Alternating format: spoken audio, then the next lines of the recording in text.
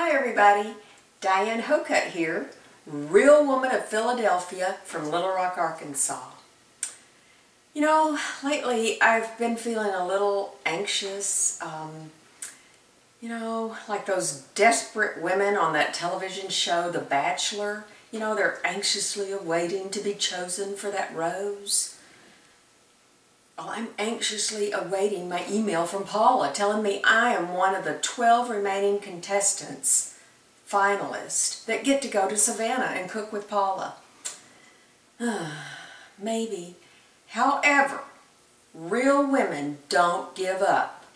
We just keep on cooking, and that's what I'm going to do today.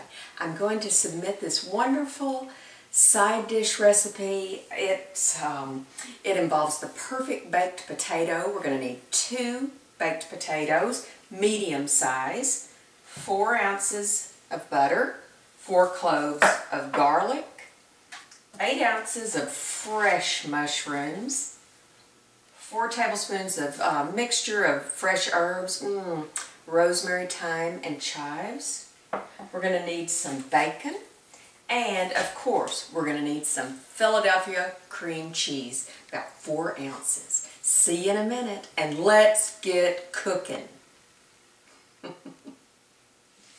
Oh, hi everybody. Welcome back. Okay, I've got a 400-degree oven. I'm going to put my 2 medium baked potatoes in. They're going to cook for about 45 minutes. And in the meantime, I'm getting my perfect baked potato topping going. I've taken my 4 tablespoons of butter, my 4 cloves of chopped garlic, my 8 ounces of sliced mushrooms, and my 4 tablespoons of wonderful herbs, rosemary, chives, and thyme. And remember, take the rosemary and thyme off the stalk. I'll show you. Just take it off the stalk, and the green leaves are what you want, and the stalk discard. But anyway, I've got this going. Isn't that wonderful? How it's reducing down. Okay, we're going to let that cook, reduce down a little more. Oh, I've got my sizzling bacon. Look, that's going to be nice and crisp. Can't have the perfect baked potato without some bacon on top. And now for the winning ingredient here. It's going to pull this dish together. My 4 ounces of Philadelphia cream cheese. It's just going to make this topping, just so creamy and wonderful for your perfect baked potato. I'll see you in a minute when the baked potatoes get done.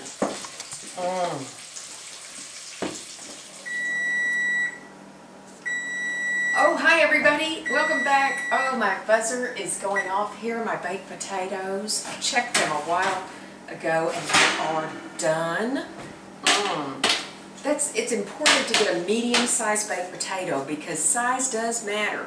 They bake in less time if you get a medium baked potato. And be careful with a hot potato. But anyway, I've dished up my wonderful herb, mushroom, and Philadelphia cream cheese topping for my perfect baked potato. I'm going to add a little bit of salt to season that, and pepper. That wonderful creamy texture. And I've crumbled my bacon.